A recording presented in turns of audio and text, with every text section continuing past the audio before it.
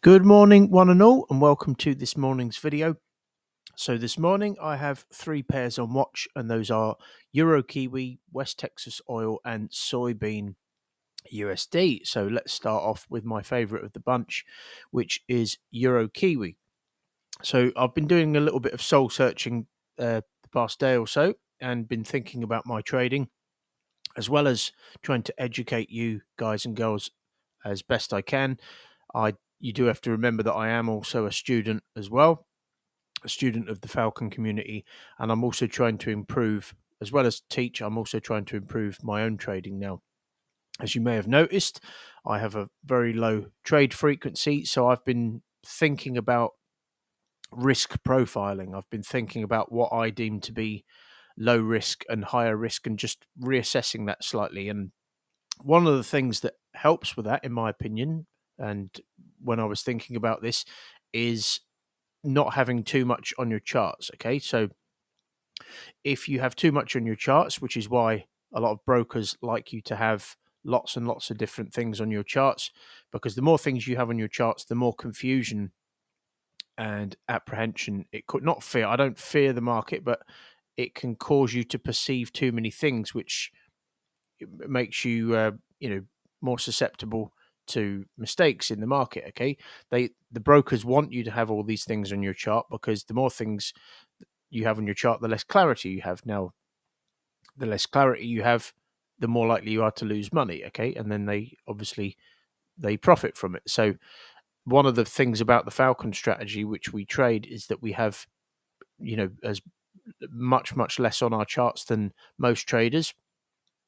Okay, but I've been trying to simplify it a little bit more. So whereas you would often see me have, ray lines and so forth on the higher time frames, on the weekly chart, etc., if we were to zoom out to here, I'm just trying to keep it down to the absolute minimum, which is relevant to the actual trades that I'm looking for. Okay, so this is going to give me greater clarity. And I've also been thinking about, as I said, risk profiling, but I'm going to get into this now, and I'm going to keep that a fixture in my trading. So I'm going to be a bit more aggressive now with the entries that I'm looking at. And these are not, I didn't just wake up and decide, right, I'm going to be aggressive. There is logic to it, and I've been assessing certain aspects of what I deem to be low risk and higher risk, and then asking myself, well, is that actually higher risk? For example, when we get down to soybean USD, I'll explain that a little bit more clearly. But Euro Kiwi, my favorite of the bunch. So you can see that we're dropping out now. If this candle closes anywhere like this by the end of today, of course it's not closed yet, there is a very, very high chance we're dropping out to where you can see that consolidation there, where we had that red candle, and perhaps a lot lower. But as we drill down to the daily, you can see we have an area of consolidation here. If we just drop down to the 4 hour, just to see, sometimes I do that just to see what it looks like. You can see it's a sharp move. Okay, so we have, well, not that sharp a move, but it certainly is the start of this. It was the start of this running channel. Okay, it was the origin of this volume that was built there, which caused price, once this channel was completed, caused price to drop out and smash through that low and that low. Okay, so that tells me that there's a lot of volume there potentially. Okay, and what happens, and the clue often that there is a lot of volume there, is the fact that we get a reversal structure. We get this 1, 2, 3. We do wick slightly above it, but often if an area is very valuable, we often break up above it a little bit more than that. Okay, so I'm not surprised that we got the corrective sell-off. Let's try that again. There we go. We get the corrective sell-off.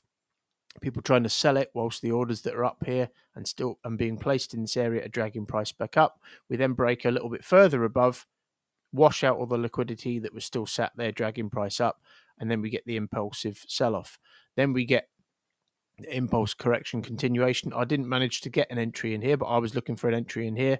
If I had have gotten it, gotten the entry, look what would have ensued. Okay, feel free to watch my previous videos. We completely smashed through, and I said to you that if we measure these, usually the next wave out is of a similar length to the preceding impulse, okay?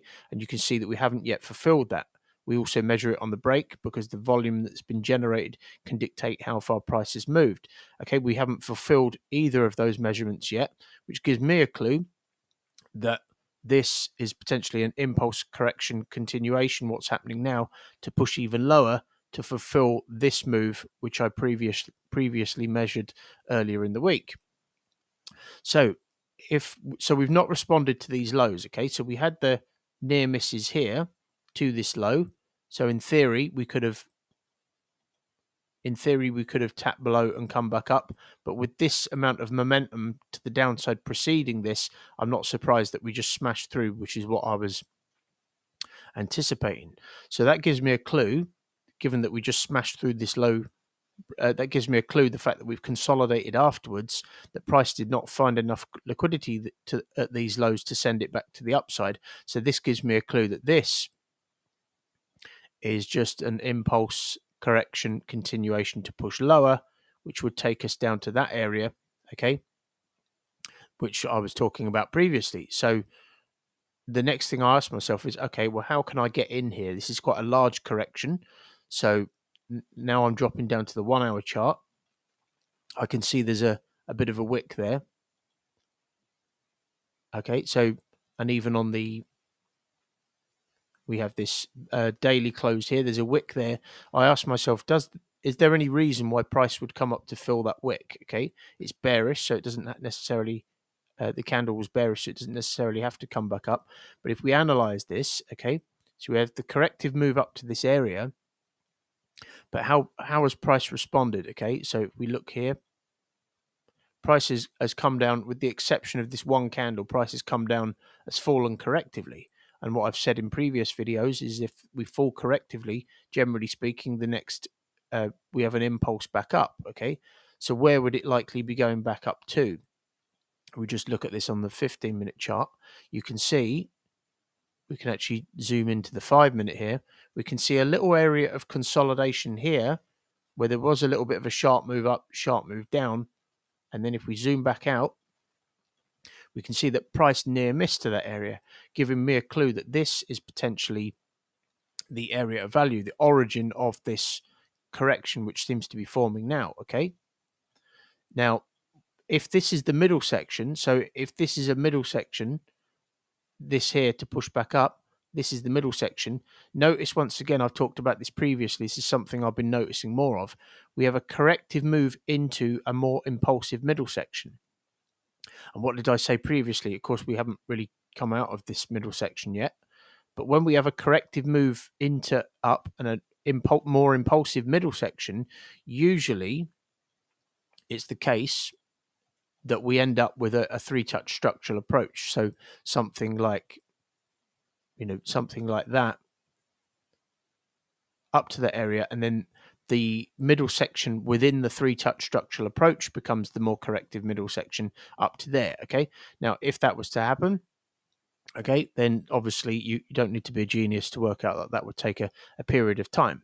But just because we never know what's going to happen in trading, and things can happen a little bit more quickly than we otherwise anticipated, as it stands, until the market shows me otherwise, this is the origin of this overall correction.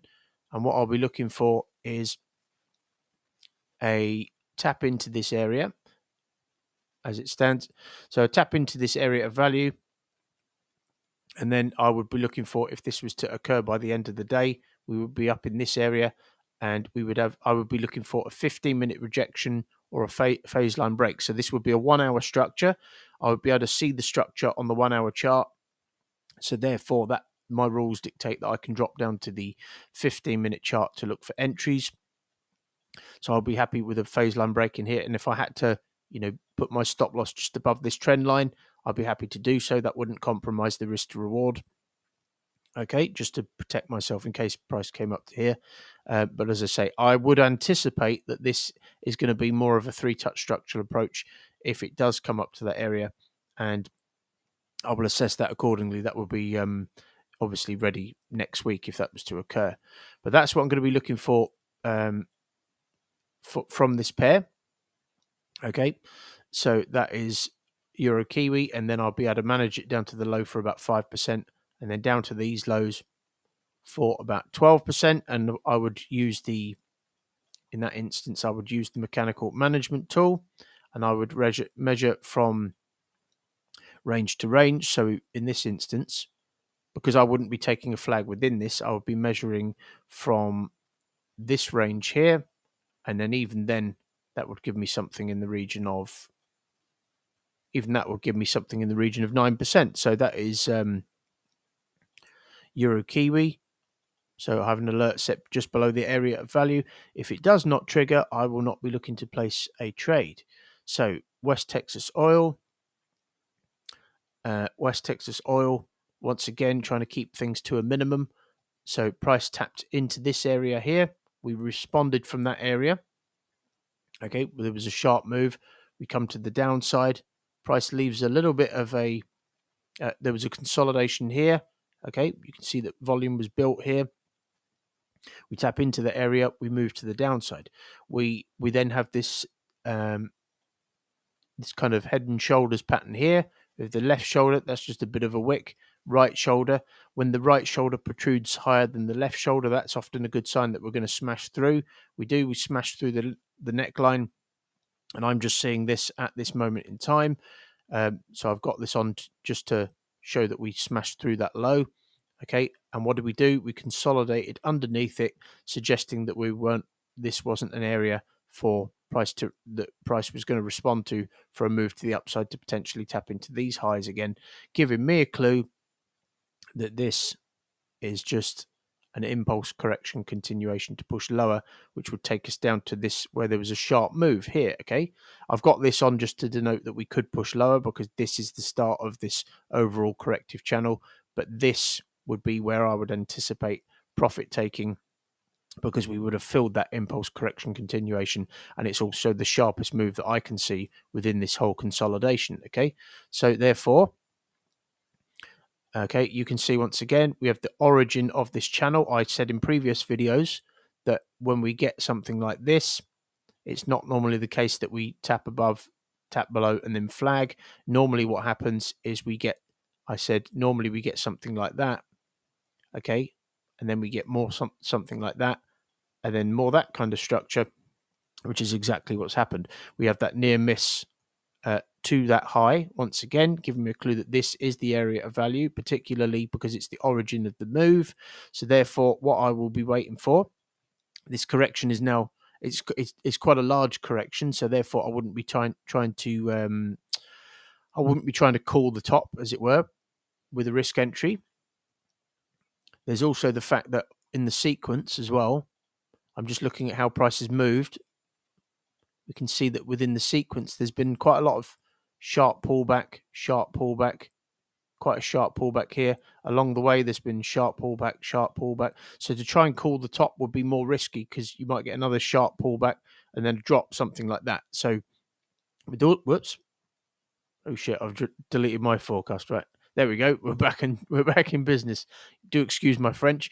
So if we tap into this area of value, I'll be looking for a 1 hour impulse down below it. In this instance, a 2-touch 15-minute continuation, not a 5-minute, just because of the sequence in these sharp pullbacks, because that you could easily be tagged in and tagged out. So I'm just waiting for slightly more deliberacy, a 2-touch 15-minute continuation, and then I would look to get short on the break or within it with a 5-minute risk entry, and then I'll be able to manage it down to here. But I would anticipate this, with all this volume, smashing straight through and heading towards these lows. Okay, so that is West Texas Oil. I have an alert set. This looks more likely to shape up than Euro Kiwi, in my opinion, because you can see we're gravitating back towards that high now. So we shall see what happens. And right, let's move on to the last pair. So I was saying in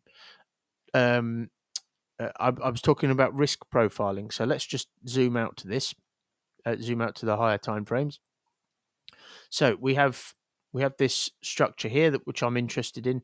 I've just got this on to denote that we're trading through this low. Okay, we're not trading above it, we're trading through it, which is fine for a move to the downside, because if we're trading through it, if price is broken below it once and it's broken below it again and then we react from the highs and push down as we have, then what that tells me is that price did not find enough liquidity at this low to send it to the upside. So this is not really relevant, but I've got it on just to denote that we're trading through it and not above it. Okay. And then what you can see here on the daily chart is that we have this high. There was a sharp move up followed by a sharp move down, and we get to this area by way of a 3-touch reversal structure.